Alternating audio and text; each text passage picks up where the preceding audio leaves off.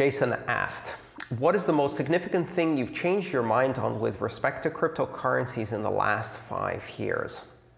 You know, that's a very interesting question, Jason. And I was kind of digging in my memory and trying to remember various things that I might have changed my mind on. I think, first of all, I try not to take firm positions with certainty on issues regarding cryptocurrency or make predictions about the future with absolute certainty. I think absolute certainty is the behavior of a fool, really, especially in a technology like this that is moving so fast and where changes are happening in highly unanticipated ways. I think it takes a lot of, how do I put this? You have to be quite selfish to believe that, or quite arrogant to believe that you can make firm predictions or have opinions with certainty in an area that is so vast and complex. So I try to be flexible. I try to realize that there's more that I don't know about this space than I do know. And I'm always willing to change my mind. And I've often been wrong about things. I thought that fees were going to be low or near free forever. I didn't anticipate that we'd see as much centralization in the chip manufacturing side of mining. I was a bit surprised by that. I also thought that that Bitcoin and other cryptocurrencies could be attacked more readily, which was certainly a fear back when MTGOX collapsed. It was the first time that I felt, oh, this could be it. This could be the end of Bitcoin. We'll have to start over. We'll have to reboot it and start again. This could really kill Bitcoin. I mean, keep in mind, at the time, it was really the only exchange that represented 80% of the volume, and it went down in such a spectacular way.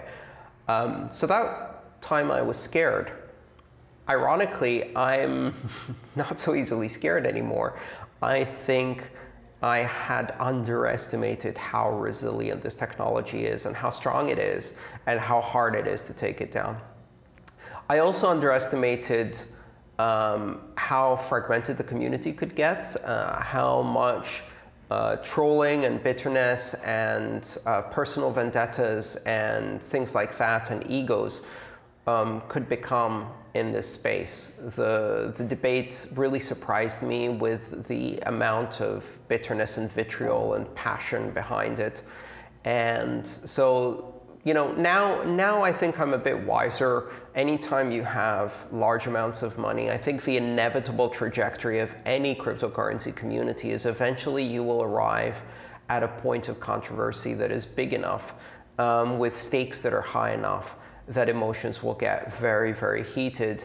And some people do not act in good faith. Some people will act in self-interest. I also believe that that's one of the ways that outsiders have tried to attack this system, by attacking the community and creating drama on purpose. It's a classic technique used against grassroots movement. Evander asks, if you were to make one change to Bitcoin, what would it be and why? Well, if I were to make one change to Bitcoin, I would get downvoted by consensus because no one gets to make changes to Bitcoin.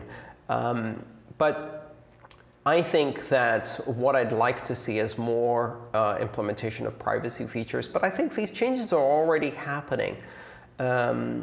So I don't really think there's anything that I would change in Bitcoin from the original design. I think it would be hubris to think I can do it better.